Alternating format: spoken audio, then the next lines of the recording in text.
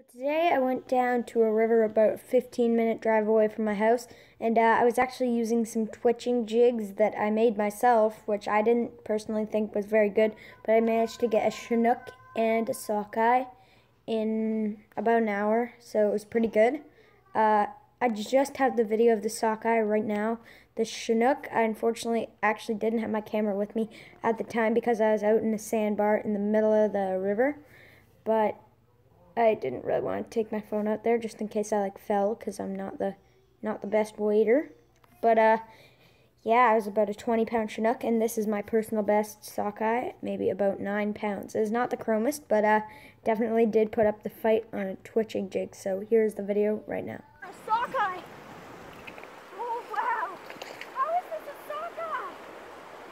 This is fighting harder than the Chinook I caught earlier. What the heck? I wasn't even targeting. How is there sockeye? Yeah. I didn't even know sockeye were in yet. Making a little run.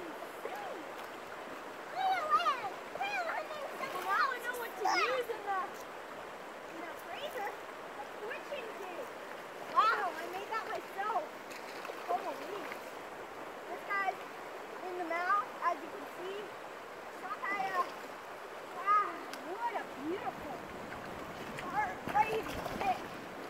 Holy, gotta tire him out here a bit. I caught a Chinook here earlier, so I thought it was a Chinook, because I didn't get a photo of that one, and I was really mad about that. I mean, I wouldn't exactly say redeemed, but that's a fish. Fish and a half. That's one of my bigger sockeyes I've caught.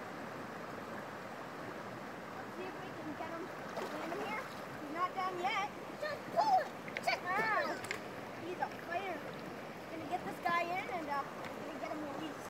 Here is the release of this unexpected sockeye. Let's go, let him go.